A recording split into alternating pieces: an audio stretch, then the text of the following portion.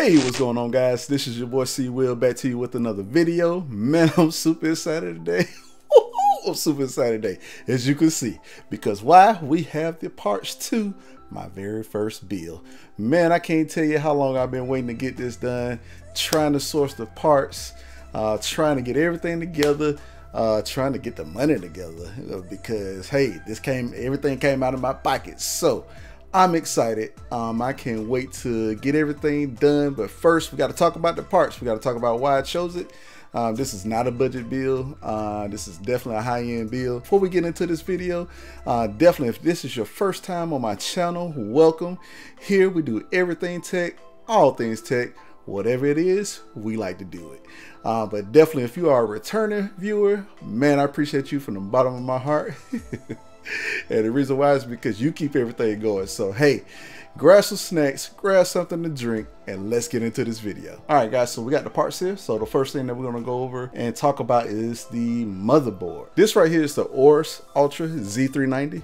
And man, with this motherboard right here, I initially picked up a Asus Maximus 11 Hero Wi-Fi. But after doing some research and also realizing that this was the actual board that I was actually supposed to get, and a couple of reasons being, one, we are definitely going to be overclocking the 9900K. This particular board has a 12-phase VRAM plus one that actually goes over to the iGPU, and so that's just the power that gets delivered to the actual processor. So when overclocking, you definitely don't want anything that's holding it back. So that's, definitely one. So number two is that the DIMM slots on the actual motherboard is made with the 6-layer PCB, and man, it's actually made for 4x8, which means that it definitely benefits from having all 4 DIMM slots filled.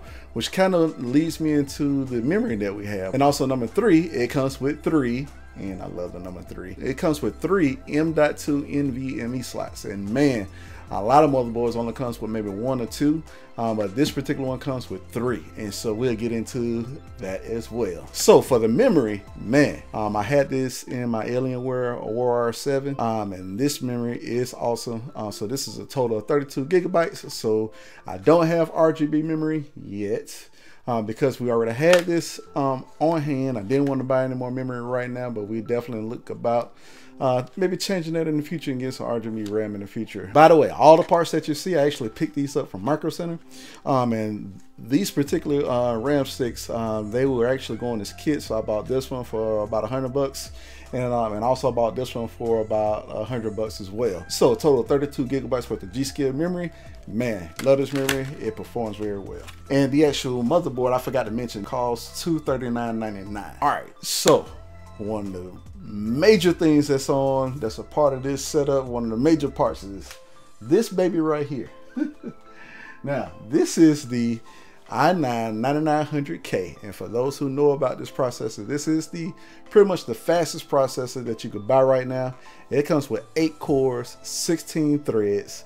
It's a beast. And if you look at this packaging, first it comes in this pouch. Now this is the first processor I've seen that comes in a pouch like this. It came like this. And then look at this packaging. Do you see this? That is freaking amazing how they do that. So I definitely be keeping this on the shelf forever. But man, this processor right here, I picked this up. The price is actually going down. The first time I looked at this processor, it was around about $525. And then it dropped down to like $489, and then it dropped down again just recently to $479.99. So it's a little bit on the pricey side, but the performance and everything that we're gonna get out of this is going to be absolutely amazing. Basically, we have no bottlenecks when it comes to the actual processor, because it can pretty much handle anything from 4K editing to getting the highest frame rates when it comes to your video games. And of course, this is a gaming system, and it's an editing system, but it's a gaming system. But it handles anything that you could be able to throw at it. It's a workhorse. It's a beast, and we'll definitely be overclocking this to 5 gigahertz on all cores. And if we could go a little bit more, we'll definitely do that. But I want at least 5 gigahertz on all cores. But hey, beast mode when it comes to this processor right here. This is definitely going to last a while, so I love it. All right, so the next thing that we're going to talk about is the storage. This right here is the SanDisk Ultra 3D SSD. It's a 512 gigabyte SSD drive, SATA 3. I actually pulled this from my Alienware Aurora R7. This is what I was using to play all my games on. And that's what we're just going to continue to do. Then we have the other beast, the Samsung 970 EVO, 500 gigabytes. Man, I actually pulled this from my Alienware Aurora R7 as well. So I was trying to save money on this build. This is a NVMe M.2 drive. This thing is blazing fast. We're definitely going to be using this for the OS, definitely some programs, and possibly maybe a little bit extra storage for some games. I'm definitely looking into some more storage when it comes to games as well. I'm just waiting for the prices to go down just a little bit more because I want to get an extra NVMe drive just for games. And then we have the new, just picked this up, 970 EVO Plus. So they make some upgrades to the speed, the endurance, and stuff like that. This is 250 gigabytes. So I am actually going to be using this as a scratch disk and hosting and working from video files, especially when it comes to like video game recordings and stuff like this. This is going to be a workhorse drive. So everything is going to be about speed when it comes to this system. I'm going to be using mainly for gaming, but definitely I know I'm going to be able to get into some 4K video editing and all that good stuff. And this is going to help me out when it comes to that. So the next thing we're going to talk about is the actual what we're going to use to cool that beast of a processor, the 9900K. This baby right here. Now, this is the Corsair H115i Platinum RGB edition. Man, I was looking at all-in-one coolers for so long, doing some research, trying to figure out what was going to be the best one for the 9900K in my system. So of course, my system, you don't see it up here because I can only fit this on my actual desk, but the computer case that I have is the Corsair Obsidian 500D SE RGB.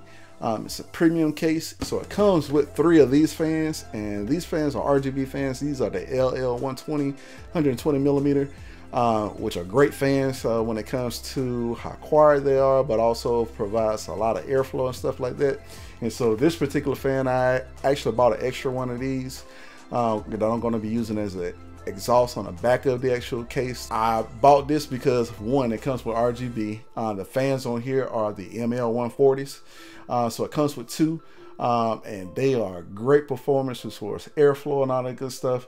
But I want to make sure I got everything Corsair when it came to the fans and the RGB, because the case comes with a Commander Pro. And if you don't know about the Commander Pro, you could control up to 6 fans, like RGB strips, everything, all with one controller, so I don't have to have multiple wires and none of that stuff. So I was trying to make sure I make this as seamless as possible. But this all-in-one cooler does a great job. It's going to control the temperatures of the 9900K even with the overclocking. It's a 280 millimeter cooler, and it also comes with pre-applied thermal paste already on it, but we did buy some more thermal paste, and I'll get into that a little bit later, just in case if I mess up something and I need to reapply it. So we got some backups, so it's pretty cool. Once we get this in the case, it's going to be awesome. So the next thing that we got, and I'm not going to pick it up because I got so much stuff that's over here right now, but in this particular box in the back, this is the Corsair gaming bundle. I picked this up a while back. It's not new, but when I bought it, it came with the K55 RGB Corsair keyboard, which is awesome. It lights up. So if you've seen a couple of my videos, you would see that actual keyboard. It's great.